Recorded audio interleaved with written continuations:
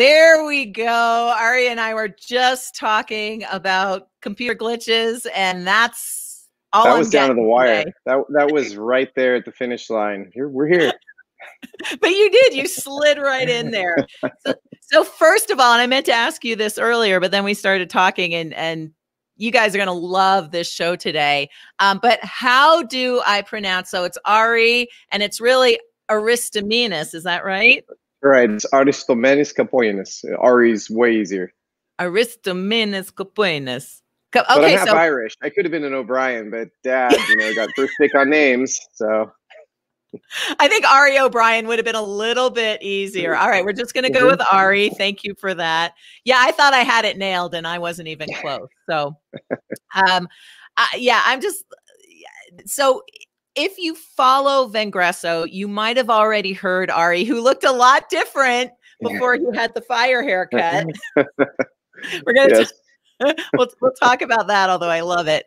You were on Bernie Borges, our chief success officer's podcast, calling growth marketing through hyper-personalization, which I want to talk about because, I mean, obviously there's so much noise. There's so much junk out there right now that we're not going to listen unless we think someone's speaking directly to us. But let me tell you a little bit about Ari, and then I'm going to go small because my internet is awesome as usual. But you're a revenue marketing technologist, so you're going to have to explain exactly what that is. You're part of NVIDIA, which NVIDIA was like the creator of the GPU. Isn't that right? Correct. NVIDIA. We are a recent acquisition, ourselves and Mellanox, to start this new networking business unit. It's NVIDIA's whole push into the data center space for modernization, injection of AI there, and it's huge. Really huge transformation of the data center realm, getting us beyond CPU and GPU to DPU, essentially. It's wild. To GPU. DPU. No. Data center processing unit is the new unit of measurement. Things are huge now. Yeah. See, all right. So we're just going to jump right into that. I'm going to make myself small here, and we're going to jump right into that. And here we go, like this and like this. And then we're going to switch around because no one wants to see me. They want to see you. There we go. All right. So unpack that a little bit. What is the difference between all these initials?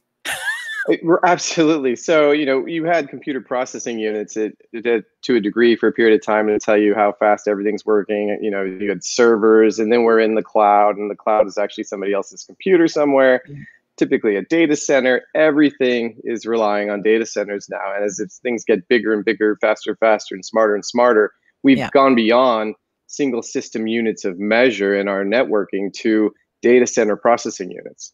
And data center processing units, now we've got network cards with computers on them, AI injected into them. Huge realm. Getting beyond legacy closed sourced hardware and software packages to true open source plug and play, what have you, whatever you want to get screaming fast data center processing units for this whole virtual world we now live in. Right. Okay, so someone is asking, what's the topic today? I know I just kind of jumped in with the hair and the name and the The topic is quarantine life, appeasing your son, and talking to great people out in the world on our computers so they can actually talk to adults. Exactly. There we go. It's, topically what sales leaders must know about sales-driven marketing. But I think and our podcast with you was, let me see if I can find it here, growth marketing through hyper-personalization. What I'm fascinated with and what you're so knowledgeable about is a couple things. First of all, our in my humble opinion, our sales teams can be our biggest marketing asset, but the two barely talk to each other. Some companies are figuring it out and they've got the sales and marketing alignment. But above and beyond that, we've got to be providing our salespeople with the right content that they can share at the right time to the right people. And above and beyond that, there's all this technology and there's ways of doing it. And so that's kind of where I want to launch you into is, what is this hyper personalization? How can it blend marketing and sales together? Kind of what is the future of sales, especially right now during COVID and everything that's going on? Yeah, I think you hit it on the head by saying that sales is really your biggest marketing execution arm you have to a degree. It's interesting when we talk sales marketing alignment. That alignment is either absolutely no alignment, fractured organization where the two don't mingle whatsoever and kind of hate each other, to, okay, we marketing to SCO or sales kickoff. And we talked about target accounts. Okay, ready, break, let's go. And then the next SCO comes around. Okay, what was done with target accounts? Well, I don't know. Let's look at the list and see where we ended up. And then you get to monthly check-ins, quarterly check-ins. I run a weekly integrated pipeline analysis meeting, take the heads from each org and get them around a table. But the fact is, the more you can get real-time aligned, the more you can get this execution in the hands of the person who's on the phone talking to the prospects or talking to the customer to prevent churn, the more success you're going to have therein. So I refer to it as sales-driven digital marketing. With the technology we have in play now, and I'll get back to hyper-personalization, but the tech we have in play now, it's really easy to plug into, say, a Salesforce lead record, execution options for the person on the phone to realize, okay, this person came in with a personal email address, but I talked to them, they're a great fit, they're evaluating us against competitor Widget Co., and they're in the healthcare space. And from the lead record, I can click a button, and right in front of that person, that individual, and the rest of the members of their decision-making unit, I can now have this curated digital experience on the fly versus marketing going, okay, I think this is one of the accounts they're going after. We're going to try and do a list purchase, hopefully get some of the right people, and we're going to blast the account with some advertising. Hopefully it's the right people, not just the person who manages the snacks in the snack bar there. You have the sales individual hitting the right person with the right content, with a relevant, resonating experience. So hyper-personalization really is getting beyond the buzzword that's at ABM. Everybody wants ABM, from the enterprise organization to the restaurant down the street. They all have heard the buzzword. I want ABM, but which is account-based marketing, right? Ari's better marketing. Ari's better marketing. I push what I call people-based marketing. It's getting beyond this curated list of accounts and going, all right, well, we might have predictive analytics so we can bubble up which of these accounts are in market and then pick two whales based on sales as input. And we're going to put a bunch of effort into it. We're going to make two landing pages, Widget Co., their logo, what have you. People-based marketing is recognizing that as you move past the SMB space into mid-market and enterprise, you now have these cross-org decision-making units. You've got the staff level individual who's going to kick the tires and want to sign up for a trial. You've got C-level interested in saving money, making money. You've got IT interested in security concerns as far as plugging this tech into whatever they're doing. And each of those individuals needs the relevant content in there. I've sat around tables before where somebody says, okay, we're pushing into mid-market. What's the difference in messaging? Well, there is no difference. The difference is the audience that's hitting your website. And you only have this much space in your digital experiences. So the more you can actually hit somebody within the seconds you have them on the page with the relevant content experience, the more you have a win on time on site, time to close, and the like, versus hoping somebody goes to your nav bar, goes to the industry, finds healthcare, somewhere in your resource center, you might have something security related. Identify the individual, the account, and get beyond just simple industry firmographics and get these relevant experiences. And then in a cohesive omni-channel output, and I know I'm droning on, I'll take a breath a minute, but the typical marketing org to a certain like size, me when I'm talking about LinkedIn. Marketing org. If you have a 40-person marketing org, every one of those individuals has a task. I do webinars, I do paid ads, I manage the website. So somebody clicks an ad that somebody spent a bunch of time around and they land in the website, and the person that runs the paid advertising just reports on click-through rates, maybe form fills, and not looking at that end-to-end holistic experience. People-based marketing is end-to-end, the Coca-Cola model within arm's reach of desire before you want us, all the way to lifetime value and churn mitigation. We have the tech now in play to do that. It's a matter of how aligned can your organization get to allow you to execute in a cohesive fashion end-to-end. Breath. Okay, so let's back up a little bit and talk normal people talk. I'm like, it's hard. I'm so deep in this. But it was funny. Bernie said, Ari's really, really smart, Viveka. And I'm like, okay, I got my coffee. And I mean, this is what I do for a living. And I'm like, okay, I got it. I'm hanging on by the edge of my fingers. I got it. I got what you're talking about. But let's break it down a little bit more, because some of the people on the call are sales, some are marketing, some are small business owners. So we really have an audience, and some people are like, yeah, and other ones are like, So ABM, account-based marketing, why was that, and why does it continue to be so exciting to people? I've never understood it, but I think it is the first like basic toe in the water on personalization, really. Yeah. Like, account-based marketing, if I look at everybody hitting my website, some of those accounts are truly in market. Some of them are just surfing around because they're bored at lunch. You might have students, developers, and then garbage bot traffic. Right. ABM says, all right, your sales org wants to close Widget Co. because they're a whale in the space. And if we could just close them, it could be a diving board in the bowling alley of that particular niche industry. It could be just a huge amount of revenue. Great. They know somebody there. But the fact is, out of those people that we spend so much time trying to figure out, okay, these are the 2 accounts we're going to target this quarter, people hit the website all the time. So, what you're doing and the efforts you're doing for those accounts used to be very heavy lift, tons of manual work. We now have technology that allows us to automate and orchestrate at the account level very seamlessly with much less work to do. So if you're going to curate those experiences, you are Widget Co., you're in this industry, yada, yada, yada, at the account level, you can automate that for anybody. So why worry about just these 2 accounts for this quarter? Right. And that's ABM. And the difference between ABM and PBM, or people-based marketing, is recognizing that it's a bit watered down. You've gone from talking about product to talking about relevance based on industry and that account, but you have to get to the next level of, okay, who is this individual and what content's relevant to them? Because you have seconds to capture their attention when they're on the site and try and encourage them to binge consume. Yeah, exactly. So, okay, so backing up a little bit again, so we've got ABM, and then you were talking about SQLs and MQLs, I think.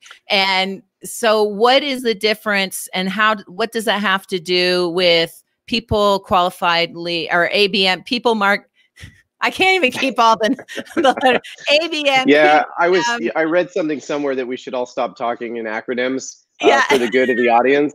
I'm gonna test myself. I also when we were doing on-prem conferences, I made a bet with a group of people the night prior to presenting somewhere that I would not say ABM. And each time I said ABM, I would have to be held to doing a shot later. So it's hard. It's really hard. It's early. It's really early to be taking a shot because you're in California, I think. Correct. Right. So if we step back and think about, demand, let's call it demand gen 1.0. Yeah. Back when, and I think most of the orgs are still there, where they think the only way to hold a marketing group accountable is to measure them on the number of marketing qualified leads sent over to sales. Marketing qualified leads are a gamified metric. Any demand gen individual knows, oh, you want more MQLs? I can give you more MQLs and I'm going to hit my number, but you're going to have to sift through a bunch of garbage. Right. We may have experienced a little bit of that at Vengreso in the early days. Well, because it's somebody deeming that, all right, if somebody signs up for a trial or a demo, we're going to auto MQL them. Because I'm getting these content syndication leads from some vendor that says these are high intent leads, I'm going to, it turns out to be garbage. As you fast track, the 2.0 model was, okay, we got to get aligned. Now marketing's going to be held to the opportunity number.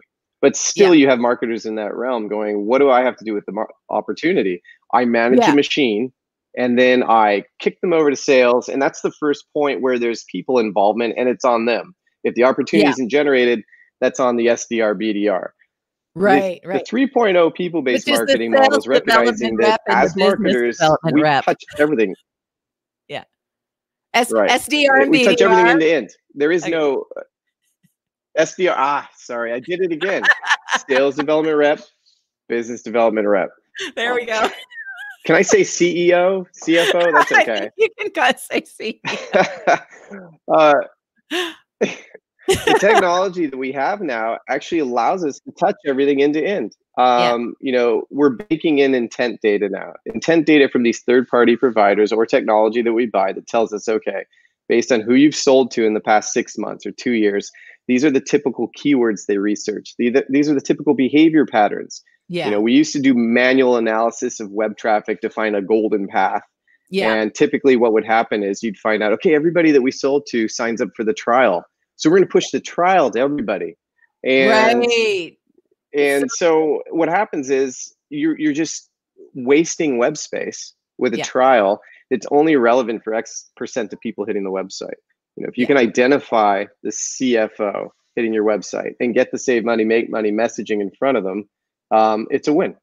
Yeah. And that's the end-to-end people-based marketing executable aspect of getting beyond just ABM at a personalization level and getting Right. hyper-personalized by persona.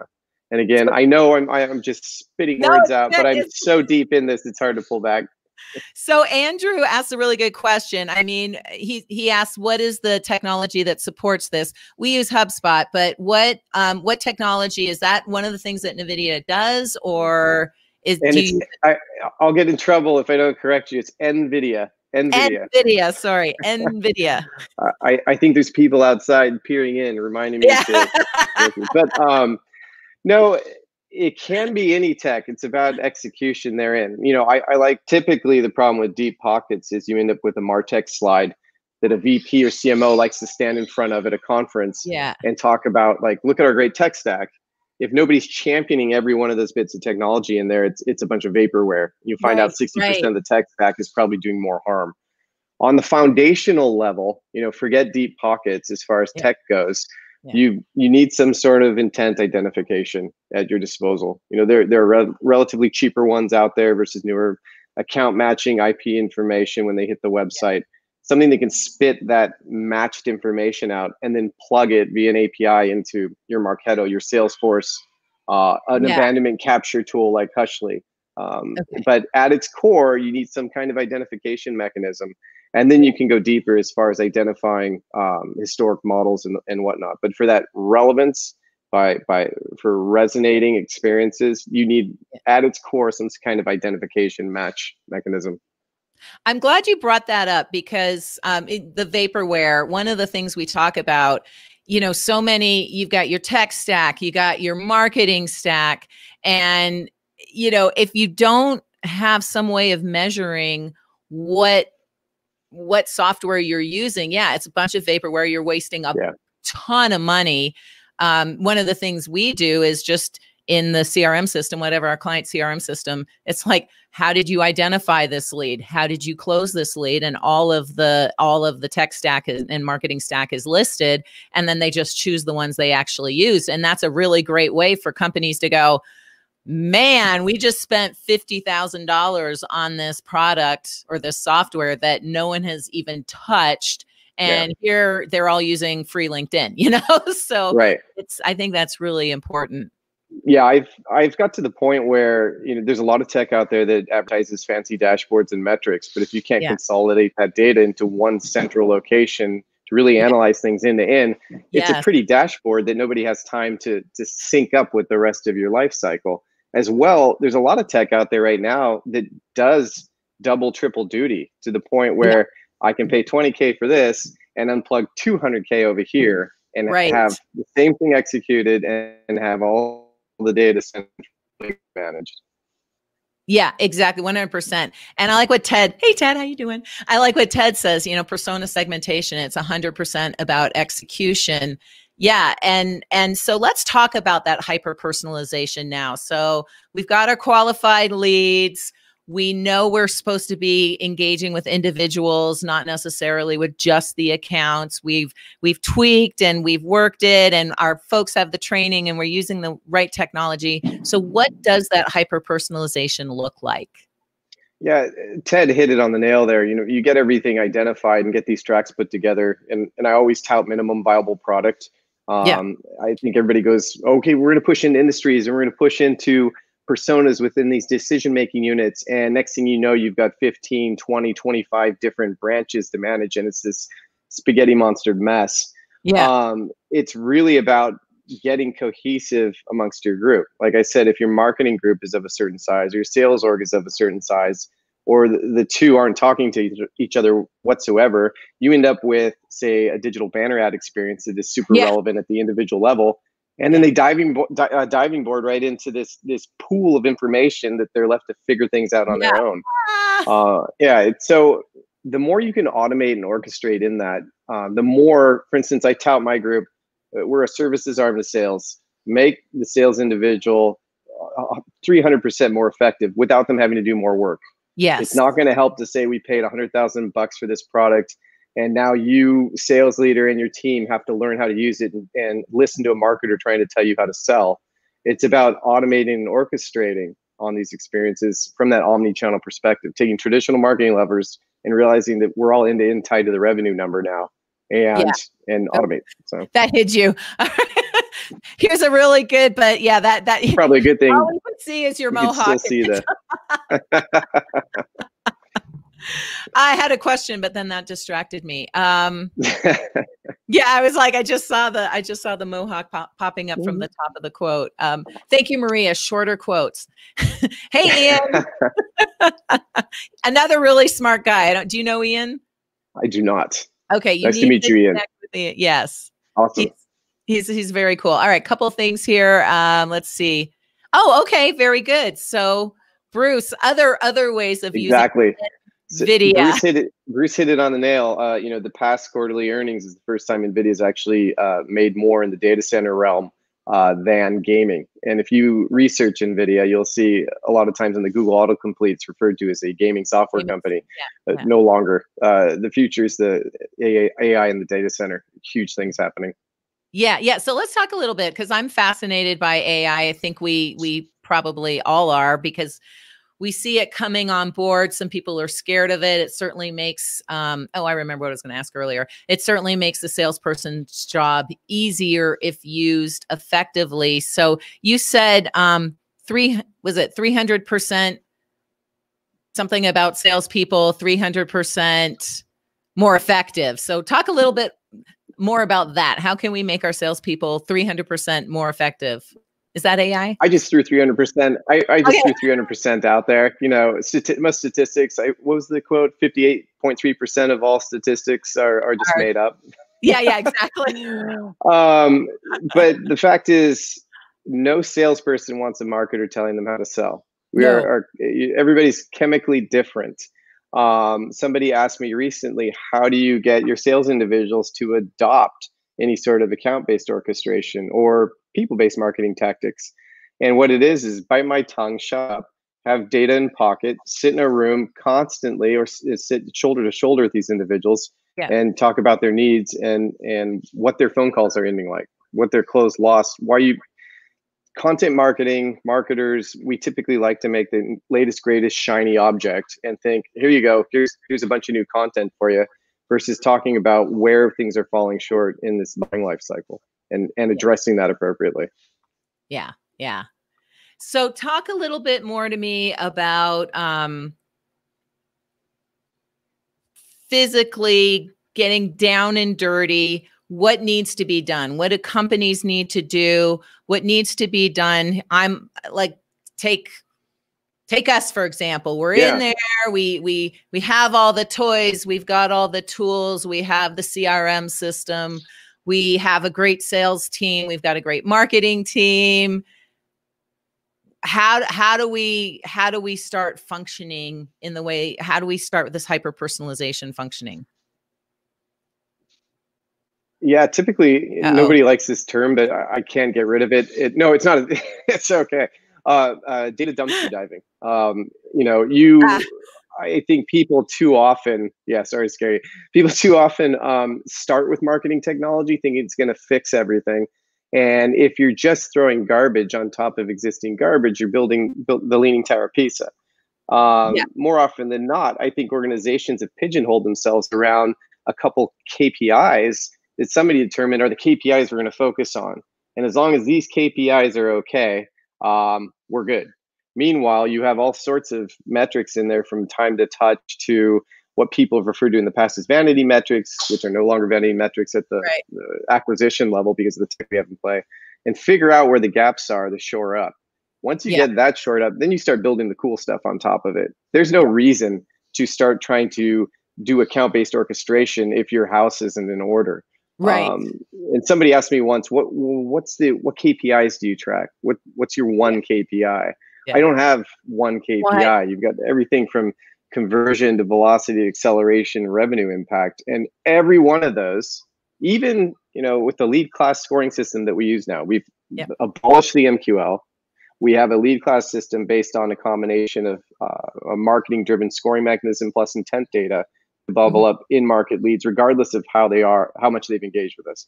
But even then, somebody will ask me, well, why are you talking about MQLs if we abolished MQLs? Well, because it's a great leading indicator. And it's one of the 15 KPIs in the dashboard of data that I dumpster dive daily. So house in order, that's number one. Get your house in order. Perfect. What's number two? At that point, it's number two is alignment. And I know it's a cliched term for some, but it's more than getting together in a room with sales leadership once a month or once a week. Alignment is truly outside of that weekly meeting, our integrated pipeline analysis. How you doing phone call with your sales leaders, even if you're not even talking about business. From the marketing side, just asking, how's quarantine life going? Getting that end-to-end open communication, because in a group setting, nobody's really going to tell you what's going on. You're going to look at some metrics. You might have somebody that's really irate about something speak up each week, and then you've got 15 other people that quietly sit on the call every week. So people come out of that meeting and just assume everything's okay here. It takes a lot of meetings one-to-one to figure out where the gaps are that have to be shored up. Awesome, more meetings. Woohoo! I know. If you don't put a foot forward there, though, when it comes time to actually execute and what have you, account-based marketing or people-based marketing, you're not going to get much of an ear from these individuals, because it's just going to feel like another marketer coming and telling them what they should be doing and how they should sell. Not, hey, I'm here because I'm concerned. I want you to be successful, because when you're successful, we make more money. It's funny. We always talk about, one of our tagline is creating conversations from your connections or with your connections. But honestly, and, you have to create real relationships. We need to create real relationships within our own companies. We have to create real relationships. Like you said, phone calls. We do a water cooler, a very casual water cooler. We have like cooking. Our company gets together, and not me, because I'm really bad at it, but we do we prepare meals together during our water cooler. So it's a really cool way of actually developing that human relationship. Whether you're a company of 5, it's a little bit easier. 50. I mean, I've got my org chart here. I'm like, okay, who have we hired today? What's their name again? Because there's folks I don't interact with directly, and I'm just like, oh my gosh, what's his name and what does he do? And that's disrespectful. So having those one-on-one meetings and being able to engage within your own company, you'll have a much better idea, because as we know, sales actually knows who the buyer is probably better than marketing does. And thank you for not using the term smarketing. I appreciate that. Well, because we're beyond smarketing, right? We are. Engineering, product, customer success, alignment. I don't even know what that word would be with marketing in the end. Well, as the time went so quickly. 1 minute left. What more do you want to tell us in 1 minute? And you can use acronyms. Well, I think I would say the future here is diversification of intent. I think we need to get platform neutral and not decide, okay, between these 3 high-end bits of technology, one of them we're going to flip the switch and it's going to solve everything. It's a matter of end-to-end organizational alignment and conversation, and then identifying all those different intent data aspects, from third-party traditional walled gardens to on-site behavior, to curate these experiences that address the phone call that the sales individual is having, between the sales development rep talking to a prospect, to the account executive trying to close, to the customer success person trying to mitigate churn. There's a lot there, and it's about marrying to the data and then diversifying beyond that with any other data you can pile on top of it. So if you want a more thoughtful version of this talk where Bernie actually asks really good questions and allows Ari to speak. Yeah, it felt like a test. Exactly. Bernie's great. Check out our podcast that Bernie did with Ari. Where can people connect with you? Obviously here on LinkedIn. Yeah, LinkedIn's the best. Connect with me on LinkedIn. If you plug in that last name, you're sure to find me. Yes. Can we, Maria, can we put that last name in there? I know, because I had like Ari Capo in, and I was like, come on, please pull up the rest of his last name. Yeah, it's typical. My name's chopped off on every single one of my cards in my wallet. Exactly. Okay, ninja trick for you. On your mobile device, there is the name pronunciation tool now. So if you go into you're gonna break it. You put my name in there, it's gonna break. You have 10 seconds. You can do it. Well, I'm just saying for the rest of us. Yeah, so it's Aristomenes Kapoyanis, but Ari is way easier. It's super Ari is way easier. Thank you. Yep, here it is right here.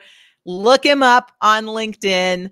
Thank you, and Facebook and Twitter and all the others. But thank you so much. I have learned a lot today. My mind is just boiling over.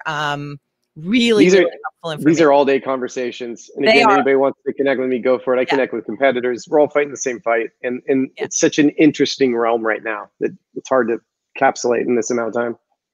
Awesome. Thank you. Yeah, it really is. A half hour is more than enough for most people. No, we could barely get your name in a half hour. So I want to thank you for being here today, putting up with the tech issues. You are awesome. I'm going to go ahead and end the broadcast. See you in the green room. See you all.